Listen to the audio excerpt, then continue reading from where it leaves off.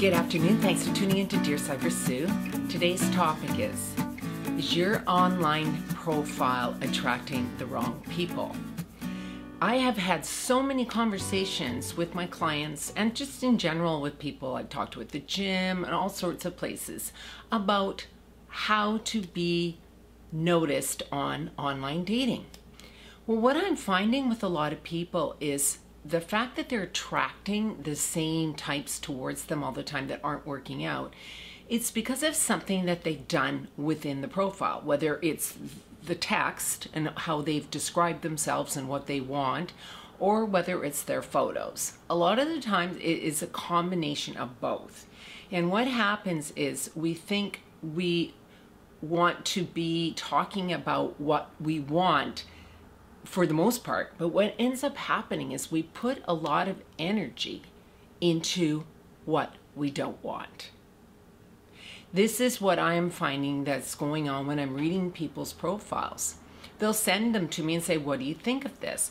And I'm constantly finding that they're putting suggestions out there in their profiles that you have to be a certain way. You must be this person. These are very strong words, and it comes across that you're maybe a bit aggressive. And this is a turnoff. And a lot of people do read the profiles. They don't just look at the pictures, although saying that, some people do. They see an attractive photo and they just base everything on that. Well, that's a mistake as well. The reason they have a profile section and a photo section is so that you can do your best work to show who you really are. Do you want to be perceived as hot and sexy only, or do you want to be perceived as attractive, intelligent, confident, open, all these things, playful? What I suggest to people is that when they write their profile, they write about who they are, but not it's not a resume. You don't want to make it into where it looks like a resume, because it's not a job interview, although it feels like it sometimes. You want to put in things that are important to you, that you like to do, and that anybody reading it doesn't need to be told they have to be this person, because they'll see if there's a connection and if there's some similarities, because this is something that you want to meet. You want to meet your partner. You want them to have things in common with you, because then you have things to talk about. You have a place to go from. If you start out in a very where there's nothing in common, it's very hard to grow a relationship out of that. And if you're only basing it on somebody's looks, well, we know how that turns out in the long run. It doesn't, right? Because the intense sexual lust part of a relationship can be there for a long time, but you have to have other things that bring it out as well. If it's just hopping into the sack all the time with them and you have nothing to talk about, it gets boring after a while, because you want to have that connection in all areas. So if you're just looking for a hookup, well, that's another thing. But for the most part, people are online and they are looking for that special person to share their life with. So you really want to pay attention to being fun, witty, showing the playful side of who you really are, because that's what gets people coming back and gets the right people coming to you, because they're seeing you at your best, really. And if you're posting pictures of yourself that are classy, I'm talking men and women here, and you've got all your clothes on, which is a very positive thing, you're going to meet different people. I mean, think about it. If you're posting, say as me, I'm posting pictures of myself and I'm all cleavage, or I'm posing practically naked from one of those boudoir photo sessions or something along that line, that is going to lure in people that are definitely sexually attracted to you. And that's can be okay, but that's kind of for later. When you finally meet somebody on there that you have a connection with, you can be a little bit of that flirty, sexy person at a later date.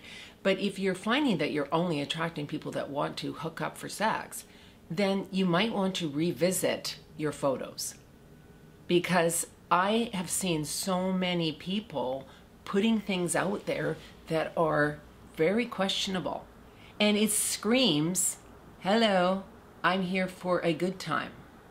And that's not what you're looking for. So you've come to this video because you read the title about attracting the wrong types towards you. So you want to change up probably both your photos and the text in your profile, because you want to be able to come across and show people who you are, not pointing out all the things you don't want in a person. Talk about who you are. That is the most important. It should be maybe a paragraph long, or maybe 2 small paragraphs, and just talk about the things you like, that, you know, if you're ready for a partnership, you can say that. Put out what you want without saying what they have to be, if that makes sense to you. You want to put out the fact that this is who I am, I love this, I love doing this is what makes me happy. Those kind of things will bring you a person who also feels that way towards you. And they're not just looking for sex. And I always say to people, if you want a relationship, make sure that you put that in there. Because there's a lot of people that are looking for lots of different things online. They might just be looking for friends with benefits. They might be looking for, you know, a casual situation, not a monogamous scenario. So put out what that sort of thing that you're looking for. That I'm interested in having a partnership with someone, or a long-term partnership with someone. Just make sure that's in there quickly, so there's no gray area here. You want to make sure that they know you're interested in a relationship, and when you meet them and they're saying that they're not ready for anything, move on. So many people stay in these situations thinking they can change somebody's mind. That doesn't usually happen. If somebody does not want to get married and have kids, and you do, find that out early on with somebody and move on if that's not in the cards for them. It's really quite simple, but we make it complicated because we don't listen to what they say. So read their profiles, look at their photos, and really hear what they say if you do have a couple of texts with them or you actually meet up. I would also suggest that you don't spend months texting somebody, because people can say a lot of different things. It's when you see them in person and see their body language and really listen to what they say, see if there's eye contact and connection between the two of you, and you'll find out a lot quicker that way. So you're not spending time just having this banter with somebody that really has no desire to be in a relationship. So be careful about how much information you give out in your profile as well, because you don't know these people yet. You want to be very careful, especially if you're like a parent or, you know, anything like that. Don't put photos of your kids on there. Don't put photos of other people in a big group. I always suggest just putting maybe 4 photos up, 3 or 4 photos, doing some kind of sport, maybe just a really nice sort of portrait photo that you had done at Christmas or something along those lines. Something just really nice that shows who you are, but it's not seductive. Try some of these things I've mentioned. Just have another person look at your profile, look at your photos, and just be really open to what they have to say. Because if you're wondering why you keep attracting the same people, you're doing something. And if they're not the right people, then you have to change what isn't working. So ask a few friends or send it to somebody professionally and maybe they can help you with it. It's usually just a few little tweaks, and then you'll notice that different people are coming towards you. And don't be afraid also to be the one to approach other people. Don't just sit back waiting for everyone to come to you, because if you're looking for a certain type of person, go find them. Don't wait for the wrong ones to come to you. Go find the one you're looking for. I don't know all the different internet things and what you can do now, but I know you can put a like or a heart on their photo or something along those lines, and then see if it connects. But go for what you want. Don't just wait for the wrong ones to contact you. Thank you everyone for listening to Dear Sybersue today. Please leave your comments below. I'll be back here next Wednesday with another video. And I'd love it if you subscribed if you haven't already done so, and please click like. Thanks so much everyone. Take care. Bye-bye.